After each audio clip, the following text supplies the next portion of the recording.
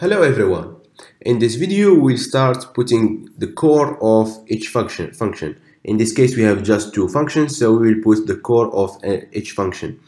Actually, for this function, for example, we have already the core, which is this one.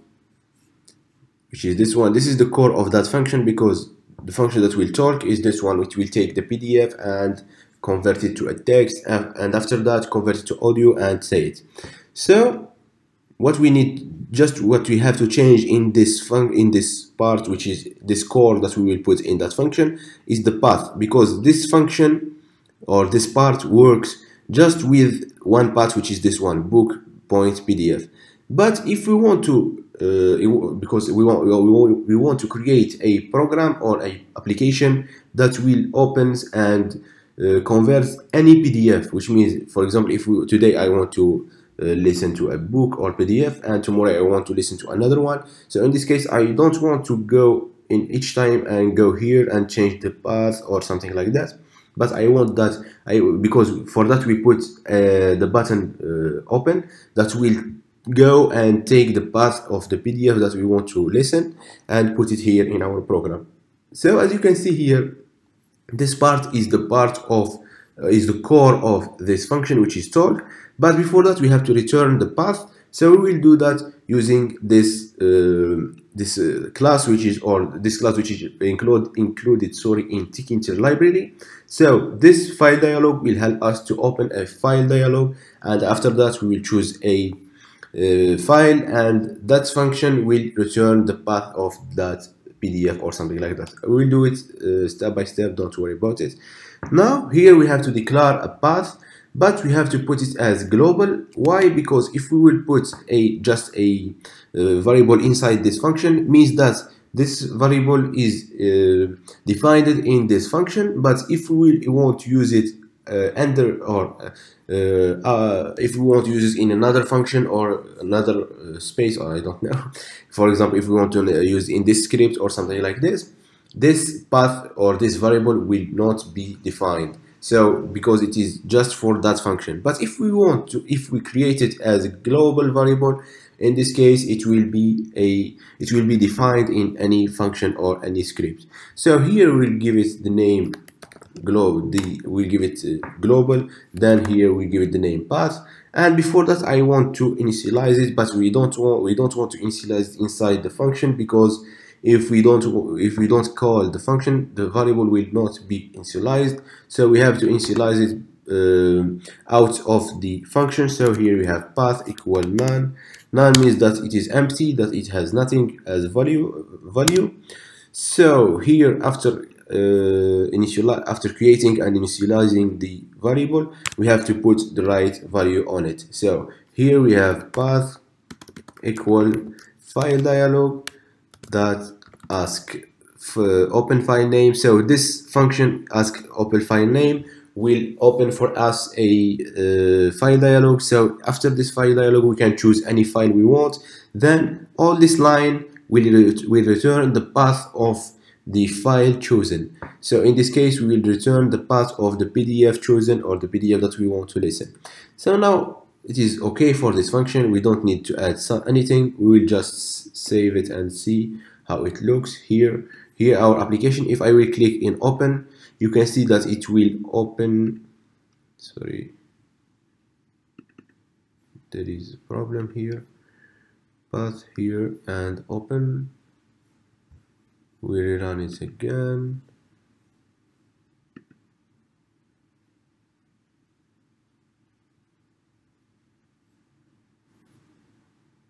Why it is not working?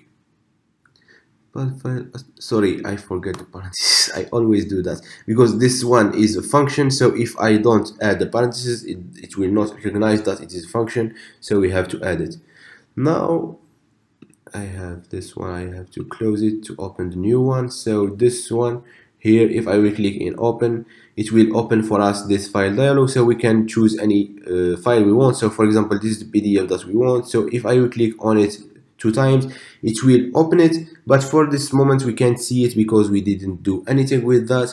But if we want to see how it looks, we will just print it. So here I will print this path. So we'll see what this function will return. Now I will click in open book. As you can see here, this is my PC. Then here we have document and audio, then audiobook, then the name of the PDF, which is book.pdf. Okay, so this is that's what this function returns. So I will just close this one. Now what we have to do, we have to use this path for our program, which is this one. So we will just take this one here, Command C or Control C if you are in Windows. Then we'll paste it here. Now we have to put the space so it will be in the core of the function talk. So now, as you can see, we have always this this path or this constant path, but we want to make it variable for each file dialog or for each file chosen. So here what we need to do is to put the path here. Now we have, yes, this one path, and this is the value. So we will try it and we will see how it looks. There is some changes that we need to do. For that I will just run it to see how it look and how it work, but after that we will change it. So here I will click in open. I will take this path, for example, and I will take talk, sorry. As you can see, we can see nothing for the moment because we didn't initialize our path. So there is another problem because we didn't add the other function that will speak, because here we have speak.say, but we need to add the function that will run this speaker. So here we have speaker.run, this one function. Now you will see that it will work like this. Here, if I will open the PDF book like this and talk, Abstract 3. Abstract, it follows from resource scarcity that some form of healthcare rationing is unavoidable. This implies that potential. Just stop it for a moment. Now, as you can see, it works, but there is a problem. For example, if we don't click in this button, which means if we don't choose any PDF, so this function, what does it have for a path or as a file? It has nothing, because this path is empty, and it will give us an error. We'll do it here so that you can see. If I don't click in open, which means if I don't choose any PDF, I will just click in talk. So we will see that we will have a problem here. If I will click in talk, we'll have an error here because that that variable path doesn't have has the value empty, which is none at the first. So we don't have any path that has the value none. So in this case, we have to add a if statement to see if the value of path is empty or not. So if the value of path is empty, we don't want to run this program, so we don't want to have an errors. But if the path has a value, in this case we want to run it. So to do this, we have just to take all this here, sorry, just here, and Command X. Then we will add if path, and that's it. Because we can write if path equal true, sorry, or something like this, but the easiest way is if path, which means if path is true. If we write it just like this, if path means if the path is not empty or something like this. Then here we will put our program. Now we need to make space here, not you, like this. Now what we have to do, if we run our program, I will show you here. Now if I will click in talk without clicking on this button, you can see that there is no error here. But if I will click in open, in this case I can choose any PDF and talk, and Abstract 3. Abstract, it follows from resource scarcity that some form of healthcare rationing is unavoidable.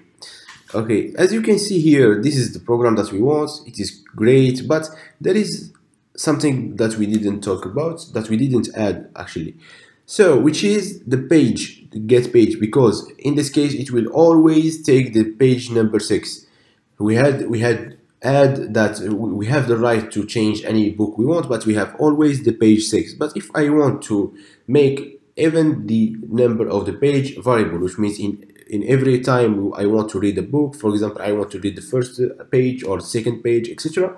So in this case, I have always to put the name or the number of this page, the page that I want, sorry. So for that we added this entry. Where is it? Books, this one, title that box, page box, sorry. So this entry will take the number of pages, because here we have the application.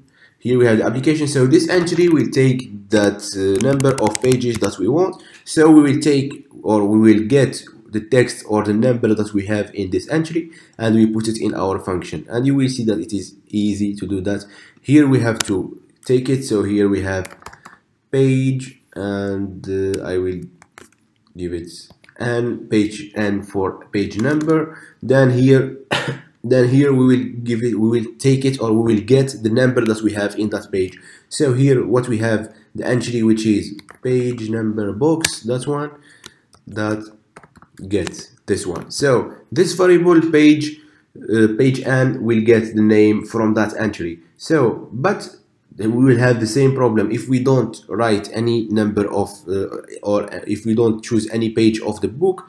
In this case there is nothing to do. So in this case we have to put here we have to add it in the condition, which means if there is no type, or there is no number of the page, in this case we can't run anything, because we didn't chase, or we didn't choose or take or notice the name or the number of the page that we want to read. So here we have to put and, which means if the path is true and if the page number is defined. So if we have chosen the path and we have chosen the page of we have chosen the number of the page that we want to listen or to read, in this case you can run this program. But here we have 6, it is constant, but we know we want to put this variable, which is page and this one. So in this case, in every time we put the number of the page in that entry, it will take it and see the condition if this number is true. But if I will run it just like this, we will have a problem. I will show you how it will look. I am just doing this so that you can see where is the problem. Maybe you are not a programmer and you don't need this, but sorry, I just want to give you all the ways or all the errors or something like this, the issues that you can find, so that if you are doing your program and you will find some issues in sometimes, in this case you will know where is the problem, etc. Okay, so here if I will just open, I will open the PDF like this one, and if I will put here talk, it will talk. It won't talk, sorry for the talk. It won't talk, as you can see, because we didn't define any name of we didn't define the number of page here. Okay, because here, as you can see, we had page and read file, and here we have get page, but we didn't give it the number of the page, so that it can't read, because it will read what? We didn't give it the page. But the error will be in this step. For example, if I will give it the page 6 at the same page that we had before, if we see that, you can say that yes, there is the number 6 and it will talk. So I will open it again. For example, I will open this book. It's already opened, but I just want to do it again. Now if I will click in talk, you will see that there is an error here. So this error, why? Because the entry will return a string variable, which means we can see that it is 6, it is a number, but the type of this 6 is a string. But this function doesn't take the strings, but take the integers. Sorry. So we have to convert this variable from the string to integer, and it is easy. I will just close this one for the moment. Now what we have to do, we have to click int, then like this. That's it. We have to convert the that image, or sorry, that's not image, that variable or that number from a string to an integer, and now it will work. You will see. We'll do it again here. For example, I will give it 6 and I will open the book, this one. Then here Abstract 3. Abstract. It follows from resource scarcity that some form of healthcare rationing is unavoidable. This implies that potentially benefit. So as you can see, this is our application and this is the program that we need. As you can see, it is very easy. we have to do all the steps step by step, even if you have never done or you have never used Python. So as you can see, you have just simple lines to open the PDF and simple lines to make it audio, and here we have this lines to create the application step by step. And after that, we have just to put the core of this function talk, which will do all the work. So this is, if you want to make more changes, maybe you want to change the voice, or maybe you want to change the speed or something like that, it's up to you, and you can do anything you want. For the moment, this is the basic project, and I hope to see you're trying. If I want you to try this application, and I want to see it in my class project, so I want you to try any. I don't want you to do the same thing, for example, for the colors or something like that, like this. But I want to see if you are able to do this. I know that you are able to do this, so I just want you to share with me what you will find and what you will get at the end of this course. And I hope to see all your projects in the project part. And I see you in the next class. Bye.